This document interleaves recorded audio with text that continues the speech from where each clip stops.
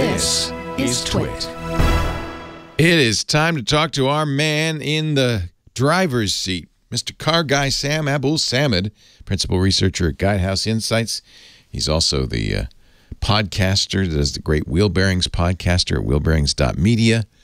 And your co-host, Roberto Baldwin, was in Munich last week. He was. He spent the past week in Munich for the IAA Mobility Show, and while he was there, he was hosted by BMW, so they also got to do first drives of the new BMW iX and the i4, BMW's two new electric vehicles.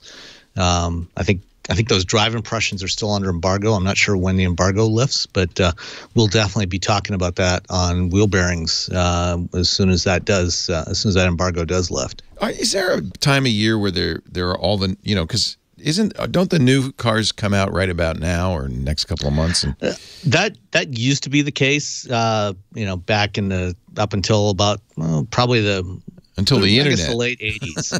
But since then, since the 90s, we've seen the schedules basically kind of spread out all over, throughout the year, and so vehicles now launch when they're ready. So there's no specific time anymore. It used to be a long time ago that beginning of September, Labor Day weekend, car dealers would put up paper over the windows of their showrooms. Load in all the new cars and then take it all down. And so exciting. Here's all the new model year vehicles, and now it's just whenever it's ready is when they launch it. So that makes it more interesting for us because there's always something new to talk about. Exactly. Yeah. You don't just have 1 week of news a year. Right. So it definitely means we do have more to cover.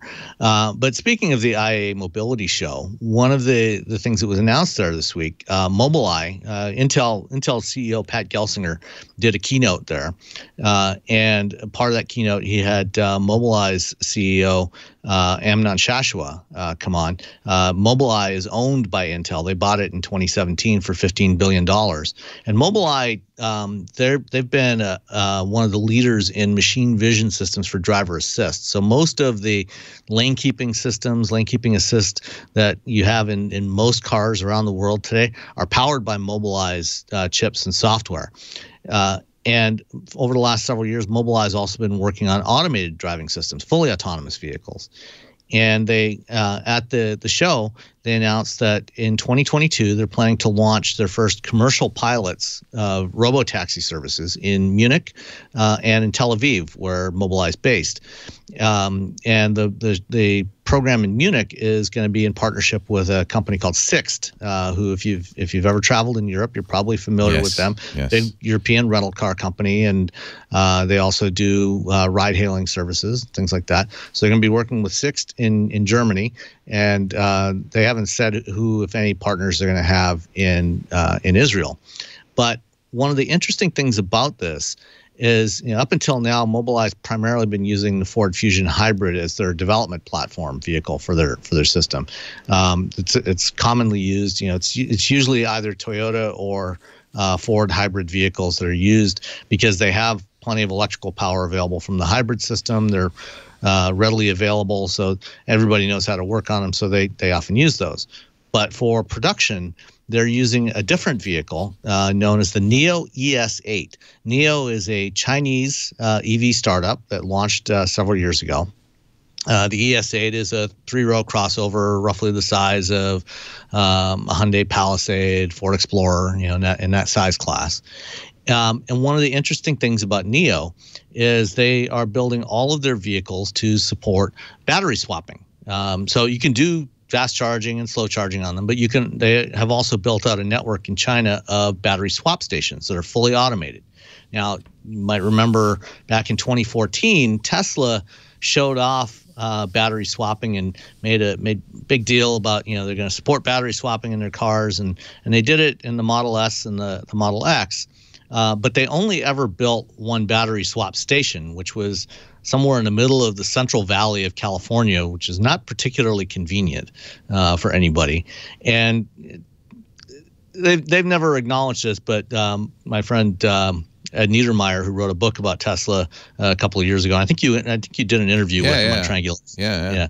One of the things that hit from his research that came out of it, basically, it seems like the only reason they did that they built the one battery swap station is, because there was a quirk in the rules in California that if your vehicle supported swapping, you got extra EV credits that you could sell. And that's it. That's all. Huh? They never really intended to make it available. Right, but for Neo, they actually have made this available. I think they currently have about 200 swap stations around China. Oh, interesting. And they're building out a whole lot more. It's debatable. It's an instant fill up, right? How long does it take to swap the battery? It takes about 3 minutes to swap the battery. So it's better than going to a gas station.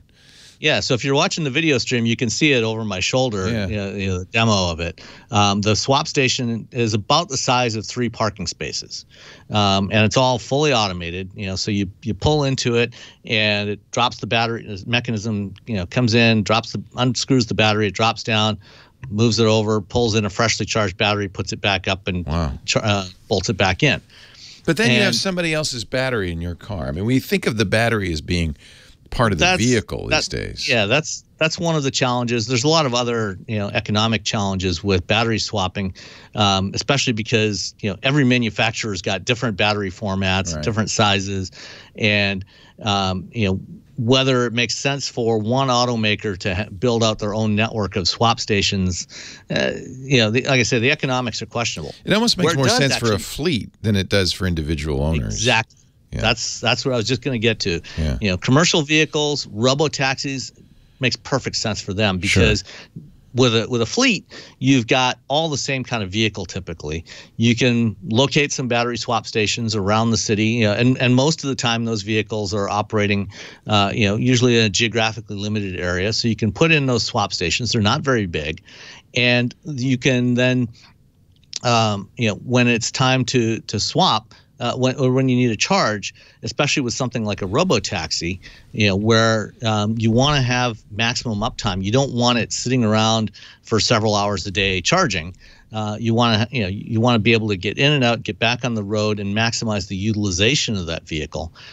Battery swapping actually makes perfect sense for that kind of vehicle. So I think that's a big reason why Mobileye chose to go with Neo, because I think what they're going to do, they haven't officially announced that yet, but I think we're probably going to see them put in a network of swap stations around Munich and around Tel Aviv, and use that so that they can maximize the uptime for these vehicles, maximize the availability, because it just makes sense for that kind of use. Meanwhile, Chevy can't even figure out when and how it's going to swap my battery in my Chevy Bolt. So we're parking it outside, far away from the house, and charging it outside, and hoping it doesn't burst into flame. So that's an example of how hard it is to change a battery. They haven't figured out how to do it yet. Yeah, well, it's not so much that it's a problem of knowing how to change the battery, but they actually have to get more batteries and verify and know that they're safe. Batteries are good. Yeah. I mean, once they have the batteries, you can take it to the dealer. They can swap it in a couple of hours. They haven't even sent us a letter yet. We still don't. I only know about it from you. Oh well, we'll figure this one out, I'm sure. Yep. Yeah. Mr. Sam Abuelsamid, his batteries never need to be changed. He's running on I don't know about that. Pure ATP. He is a principal researcher at Guidehouse Insights. He's also got a great podcast if you haven't heard it. If you love vehicles and cars and automotive news, wheel bearings, look for it in your favorite podcast client. Or go to wheelbearings.media. Sam, thanks so much. Always a pleasure. My pleasure. Go Niners. Take care. Leo Laporte, the tech guy.